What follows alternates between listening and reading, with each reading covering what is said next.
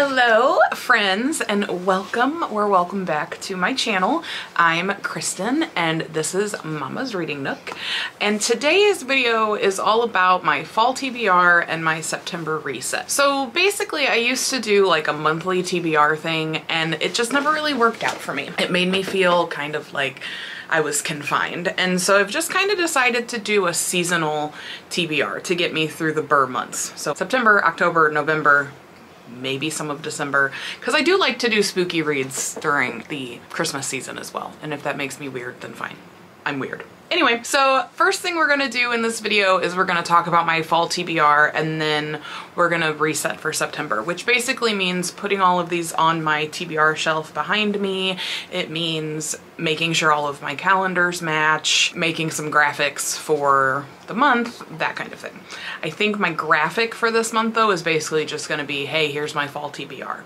Now, these are not all of the books I'm going to read. I am hoping what I can do is slide some books in there that maybe if I can mood read, you know what I mean? These are all books that I want to read this fall, but if I don't get to all of them, it's okay. Like, I have to be okay with that, but also I want to be able to slip in books that maybe are more of like a mood read situation. You know what I mean? So originally I was gonna film this on the floor, but I tweaked my back, and I'm pretty sure I tweaked my back moving my stationary bike yesterday so that I could get into the closet to put some things away. Pretty sure I tweaked my back, so sitting on the floor is not an option because then I can't get up.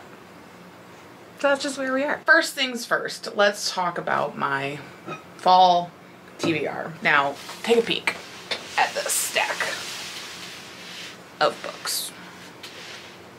Boop. Boop. I'm excited.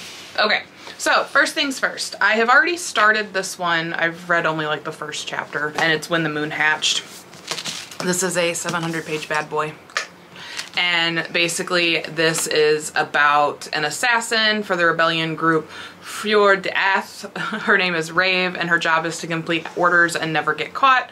When a rival bounty hunter turns her world upside down, blood spills, hearts break, and Rave finds herself imprisoned by the Guild of Nobles, a group of powerful fae who turn her into a political statement. Crushed by the loss of his great love, Khan Vager took the head of a king and donned his melted crown. Now, on a tireless quest to quell the never-ebbing ache in his chest, a clue lures him into the capital's highest security prison, where he stumbles upon the imprisoned Rave.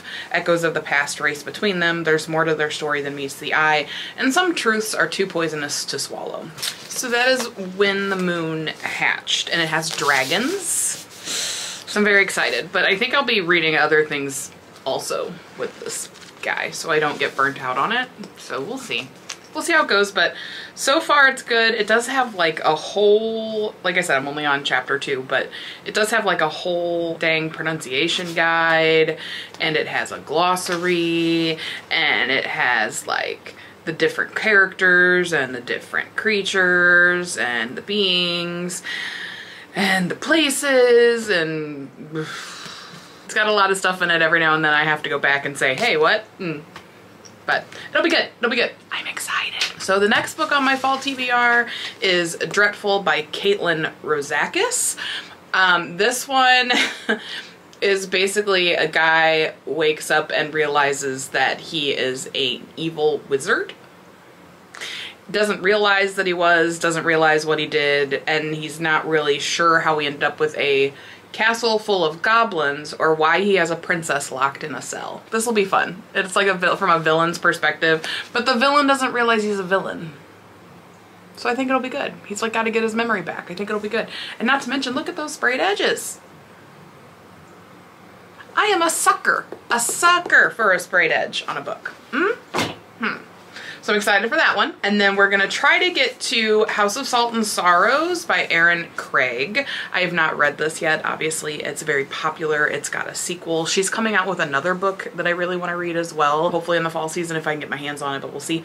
But I'm not gonna mention that because I don't actually have the physical book. I'm trying to just show you books I have that I want to read this fall from my personal TBR. So, and this is one of them. So this is Annalie lives a sheltered life at Highmore with her sisters Once there were 12, but loneliness fills the grand halls now that 4 of the girls' lives have been cut short, each death more tragic than the last. Disturbed by a series of ghostly visions, Annalie becomes increasingly suspicious that her sister's deaths were no accident. The girls have been sneaking out every night to attend glittering balls, dancing until dawn in silk gowns and shimmering slippers, and Annalie isn't sure whether to try to stop them or to join their forbidden trysts, because who or what are they really dancing with?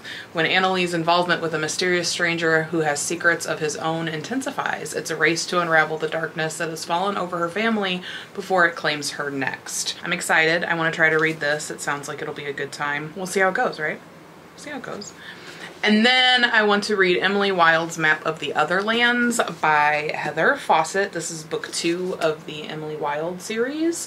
Basically, she is a scholar that is out on a mission to basically make an encyclopedia. The first one was she was making an encyclopedia of all the fairies, and now she's mapping it out. But I'm not going to go into detail. I'm not even going to read the back because if you haven't read the first one, I don't want to give anything away. You know what I mean? So I'm excited for that one. We're going to read that one. And then we're also going to read The Spell Shop by Sarah Beth Durst. Again, look how pretty this book is. And sucker for a sprayed edge, like I said. Sucker for a sprayed edge. This one is a cottagecore book, so I'm very excited. But it says, Keela has always had trouble dealing with people. Thankfully, as a librarian at the Great Library of Elysium, she and her assistant Kaz, a magically sentient spider plant, have spent the last decade sequestered among the Empire's most precious spellbooks, preserving their magic for the city's elite. When a revolution begins and the library goes up in flames, she and Kaz flee with all the spellbooks they can carry and head to a remote island Keela never thought she'd see again, her childhood home. Taking refuge there, Keela discovers, much to her dismay, a nosy and very handsome neighbor who can't take a hint and keeps showing up day after day to make sure she's fed and help fix up her new home. In need of income, Keela identifies something that even the bakery in town doesn't have: jam. With the help of an old recipe book her parents left her and a bit of illegal magic, her cottage garden is soon covered in ripe berries. But magic can do more than make life a little sweeter, so Keela risks the consequences of using unsanctioned spells and opens the island's first ever and much needed secret spell shop. I'm excited. It sounds so stinking cozy. It's jam. She's gonna make jam. And there's spells, and it's a witch, and it's gonna be cozy. I'm excited. I'm excited. We're gonna read that. And then also on the Fall TBR is Wisteria by Adeline Grace. This is the 3rd book in the Belladonna Foxglove Wisteria trilogy. I'm not gonna tell you what this one is about because, again, I would be giving a lot away, and this is the final installment. So I'm not gonna tell you things. If you wanna know what this is about, go read Belladonna. Go read Foxglove. And then read this one, because I'm excited. It's gonna be good. It's gonna be so good. And then we're gonna read Apprentice to the Villain by Hannah Nicole Mayer. I read Assistant to the Villain and I loved it, and I'm going to read the sequel. And I'm not gonna tell you what this is about. I'll tell you that Assistant to the Villain, we are following Evie, and Evie is become the assistant to a serial killer murderer in her kingdom, and it's very snarky and sarcastic, and the banter is great. She kind of starts to realize that, like, he's handsome, and that he is kind of starting to realize that he likes her, but everything, it's like, I'm a villain, I shouldn't have these feelings, you know, blah, blah, blah. So that's all in Assistant to the Villain, and then this one is Apprentice to the Villain, where she ends up stepping up, obviously, because the last book ends on a little bit of a cliffhanger, and so this is the sequel to that, and I'm very, very excited. The banter was amazing in Assistant to the Villain. It was very funny and sarcastic, and I just really enjoyed it. I had a really good time with it, and so I'm really excited to get to this one because I've missed Kingsley, and Kingsley is the frog, and the frog, do you see him up there? Do you see him? He holds up signs. He wears a little crown and he holds up signs. It's so stinking cute and I love it. So I'm very excited to get to this one as well. And then we're going to read Gothicana by Runix. I don't know how to say her name and I apologize. I am very excited for this book. I mean, look how pretty it is. Again, sucker for a sprayed edge. That is a dark purple, dark blue sprayed edge right there for you. And I'm very excited. This book is like gorgeous, and it's gothic, dark academia, dark romance. Nevermore is the academy, And then like, look at the inside of this. It's so pretty. It's so pretty. So this one says, an outcast her entire life, Corvina Clem is left adrift after losing her mother when she receives the admission letter from a mysterious university of Varenmore. Not Nevermore. Nevermore is the book, other books. Varenmore. She accepts it as a sign from the universe. The last thing she expects, though, is an old secluded castle on top of a mountain riddled with secrets, deceit, and death. Vad Deverall is an enigma and enjoys being a closed book, but knows exactly everything that happens in the university. As a part-time professor working on his thesis, Vad has been around long enough to know the dangers the castle possesses, and he knows the moment his path crosses with Corvina that she's dangerous to everything that he is. They shouldn't have caught each other's eye. They cannot be. But a chill-inducing, century-old mystery forces them to collide. People have disappeared every 5 years for more than 100 years. Corvina is getting clues to unraveling it all, and Vad needs to keep an eye on her. So begins the tale of the mysterious, the morbid, the macabre, and a deep love that blossoms in the unlikeliest of places. So I'm very excited for that one. I love a good gothic, dark academia, gothic love story. So I'm excited to read that one. And not to mention, like I said, it's so pretty. It's so pretty. Justin bought me this book because it was pretty. He said she would like this. It's pretty. It has sprayed edges. And he was right. It is pretty. It sounds great. And I love it. And then we're going to read The Tainted Cup by Robert Jackson Bennett. This book, I like this book because it doesn't have a dust cover. It's a hardback, but I love that it's so pretty that it doesn't have a dust cover. So this one says, in Dertaina's grandest mansion, an imperial officer lies dead, killed to all appearances when a tree erupted from his body. Even here at the Empire's borders, where contagions abound and the blood of the Leviathans works strange magical changes, it's a death both terrifying and impossible. Assigned to investigate is Anna Dolbera, a detective whose reputation for brilliance is matched only by her eccentricities. Rumor has it that she always wears a blindfold and can solve impossible cases without stepping outside the walls of her home. At her side is her new assistant, Denius Cole, magically altered in ways that make him the perfect aid to Anna's brilliance. Den is at turn scandalized, perplexed, and infuriated by his new superior, but as the two close in on a mastermind and Anna makes on one startling deduction after the next, he realizes that she is indeed the Empire's greatest detective and wonders how long he can keep his own secrets safe from her piercing intellect. So I'm very excited. We got a little murder mystery going on with some magic involved. That's going to be exciting. And then we're going to read The Hemlock Queen by Hannah Whitten. I just reread The Foxglove King. I loved that book. I think I loved it more the second time I read it because I was able to understand things a little more. I think the first time I read it, I was very distracted, and I don't really know why, but I'm glad I reread it because it makes me look forward to this even more. And so I'm definitely going to be reading this in the fall months. I'm not going to tell you what it's about because, again, go read The Foxglove King. It's fantastic. And then last but not least, a book on my Fall TBR is The Crimson Crown by Heather Walter. This is supposed to be a Snow White retelling, but from the Evil Queen's perspective. Again, so stinking pretty. So yeah, so before the apple was poisoned, before the mirror was cursed, a witch became a queen and a queen became a villain. Her story has been shrouded in shadow, but now she will rise. So I'm very excited to read this one. Again, a bit of a chonker, but I'm excited to get to it this fall. So that, my friends, is my fall TBR. I'm both intimidated and excited. I think it will be good. And then obviously as I go, we'll add books, you know, because I'm excited to read all of these books, and I probably will just start reading them all and get them all in this order and be happy to do so. But we'll see how it goes. We may have to mix some things in. So there's my fall TBR. I'm gonna go ahead and put these on the shelf back here. I'm gonna put the Hemlock Queen and the Crimson Crown back on the shelf of honor back here, but then I will put the rest on the TBR shelf. We're gonna do that, and then we will move on to planning September. Yeah? Yeah. Let's do it.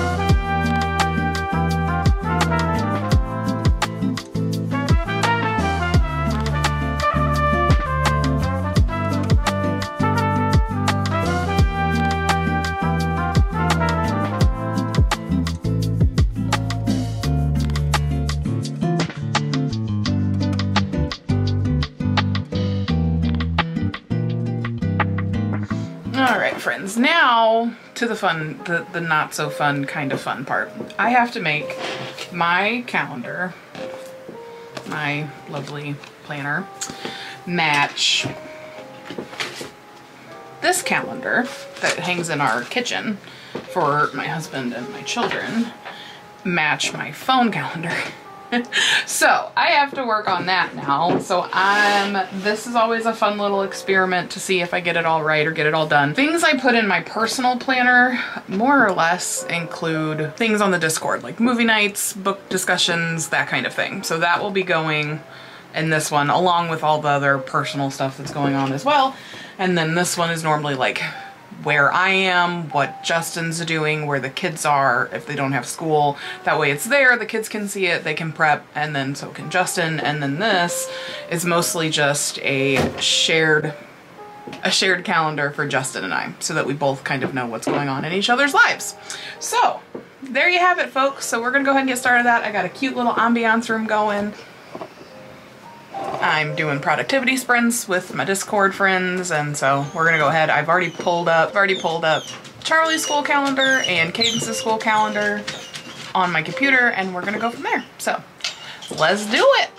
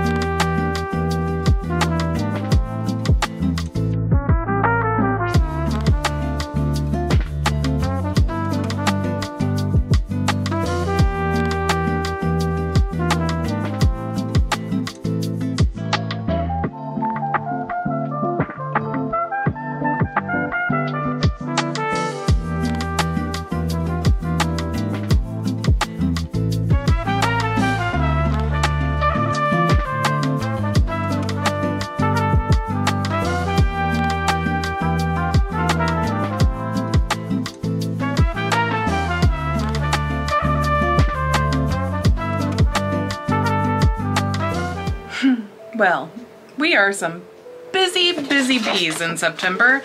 Look at that. Like, good night.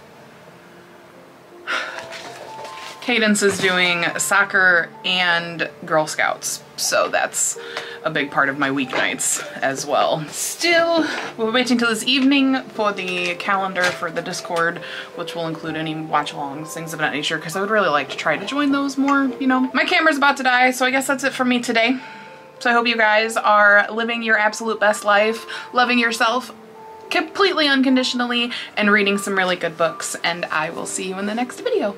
Bye!